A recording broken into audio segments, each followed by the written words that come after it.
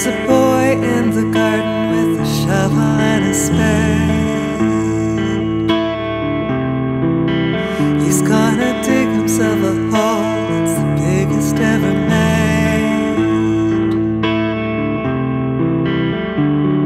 Boy in the garden, shovel and spade, biggest hole ever made. I say, I know you're having fun, I don't want to make a fuss, but if you dig any deeper, it could get dangerous.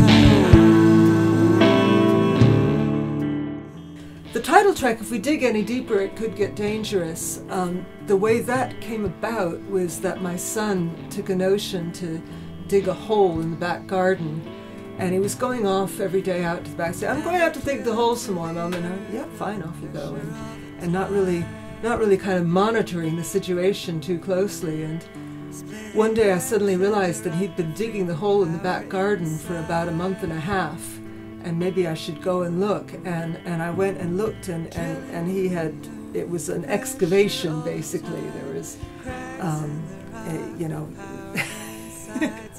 and I said to him, you know, Eli, if you dig any deeper, it could get dangerous. And it's my 5th solo album. It's actually the first one that I've recorded here in Cornwall. My first 3 albums were all recorded in Ireland, where I used to live, and then the 4th one, Walking Into White, was recorded over in the States in upstate New York with my cousin Adam Pierce producing.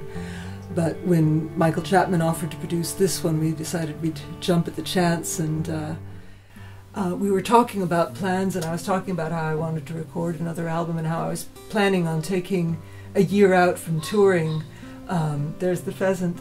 We need to give him a name. Bob. I was explaining how I was planning on taking a year out from touring to just focus on writing and recording a new album. And he said, oh, where are you going to do it? And I said, I don't know yet. And he said, well, why don't you let me produce your next album? So I've been looking after the production end, which is basically, the producer of a record is like the director of a film. You know, the producer of a film puts the money up. The director makes sure it looks the way he wants it to look. Well, my job here is to get it to sound like I want it to sound. And also to get more out of Sarah than maybe she thinks is in the tank.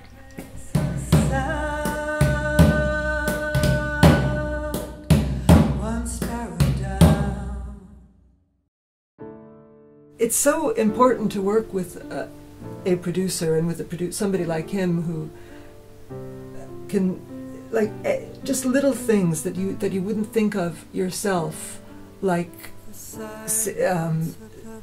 stretching a syllable instead of cutting it off, you know. So it could be something as simple as that, or it could be putting another section into a song, or, you know, the songs always change when you're in studio recording them, and which is why I kind of generally try to avoid gigging things before I'm going to record them, because I know they're going to change in studio, and always for the better.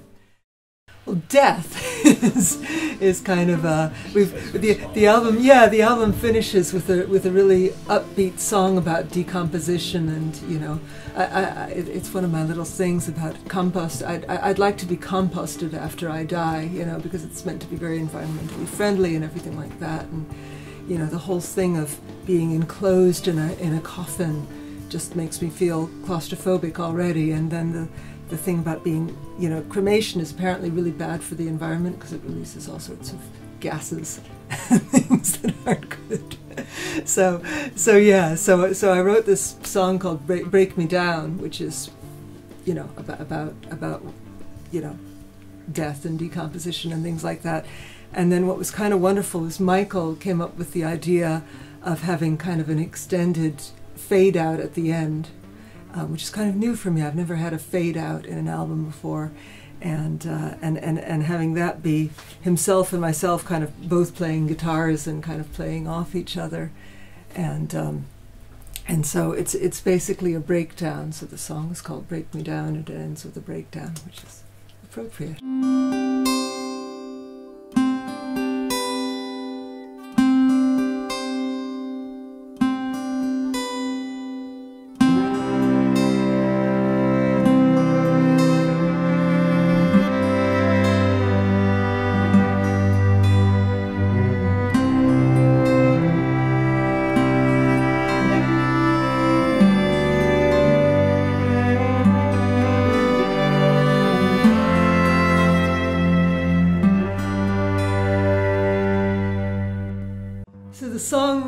that we chose to be the first single on the new album is called The Tug of the Moon, and it was inspired by the leap second that we had there at the end of 2016.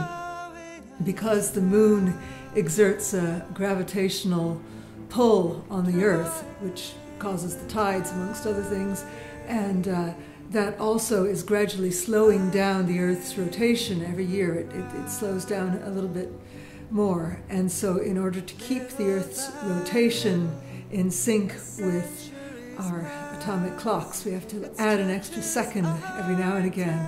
And I just thought the whole thing was kind of a wonderful metaphor, so I wound up writing a song about it. We commissioned the wonderful Mawgan Lewis, who's also done this documentary, to shoot the video, and he was absolutely fantastic. He was the best crowd wrangler I've ever come across as a videographer. He was just fantastic at getting the audience to kind of relax and enjoy themselves, and you know, he'd have them up dancing sometimes, and then he'd tell them to get a little bit affectionate and kissy, and then he'd tell them they could take a break and just sit at the tables and chat with each other, and meanwhile he'd be going around filming, and they clearly, he did it subtly enough that they were totally unaware that he was doing it, and we got some wonderful moments. Like there's a bit where one guy just kind of throws his head back and laughs right at the start of the video. It's fantastic. It just kind of makes it. We decided to do a video that takes place on New Year's Eve, because that's when the leap second was inserted, just before midnight on New Year's Eve. And we rented out our local village hall, and we invited an audience of dancers, people to come and pretend to be people at a New Year's Eve party up dancing. But then, of course, we decided we needed to have a moon.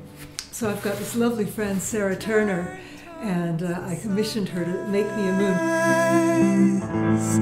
And night becomes day.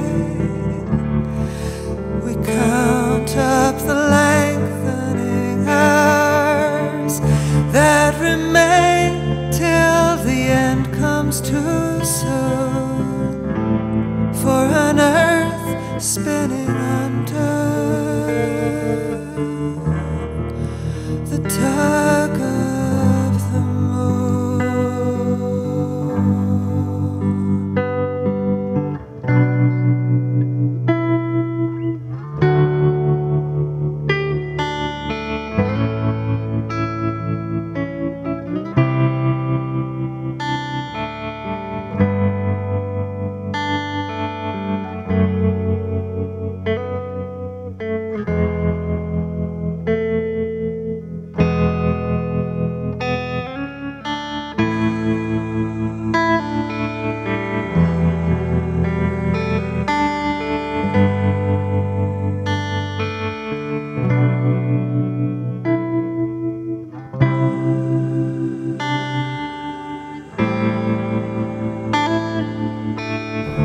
She's a rare thing. She writes beautifully, I think. Some of these songs are so finely crafted. It's a pleasure to do.